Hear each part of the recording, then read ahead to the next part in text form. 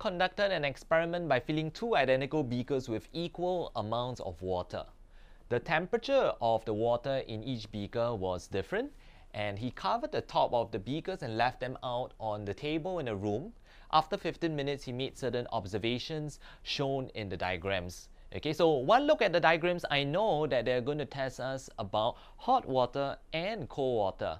Okay, so this one will use a bit of common sense. If you have a cup of water, right, which is cold, and you leave it out in the room, right, at room temperature, what will you notice of the cup?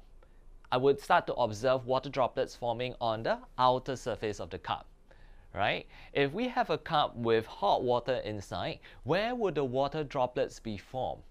The water droplets will be formed on the inner surface of the cup. So one look at this, I know that P is going to represent cold water and Q is going to represent hot water, and then I will have my answer for A. Okay, so let us look at B. Suggest a change that can be made to the water in the beaker in setup P to increase the number of water droplets formed. So the key thing here is to increase. I want you to picture this scenario. I have two cups of water. Both cups of water are cold, and I leave it on the table in the room at room temperature. How would I know which cup is colder? What would you observe? What is the difference?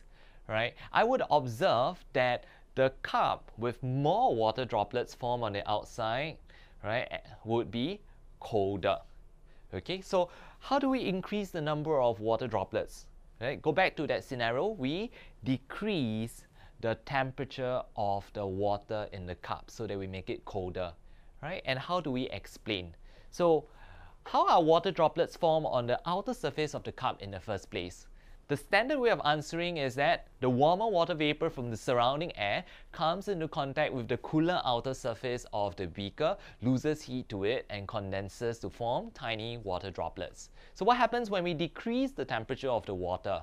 The warmer water vapor from the surrounding air will come into contact with the cooler outer surface, but because now the cup is colder, right, the water vapor will lose heat faster to the cup and condense to form more tiny water droplets. Okay, so this is the answer for part B, right? How do you make it colder? You add ice to the water in the cup, and then the water in the setup P would lose heat to the ice and decrease in temperature. So that's the first step. Once the temperature is decreased, right, the beaker would then lose heat to the cooler water, so the beaker now becomes even colder, and then the warmer water vapor from the surrounding air will come into contact with the cooler outer surface, lose heat faster, so the key word here is the comparison term, faster, right, and condense to form more water droplets. Okay? Thank you for watching this video. If you like my discussions, please hit on the subscribe button below. If you'd like to find out more about my analysis of other questions in this paper, please click on the videos on the right. So, thank you for watching this video, and I hope to see you in my next one.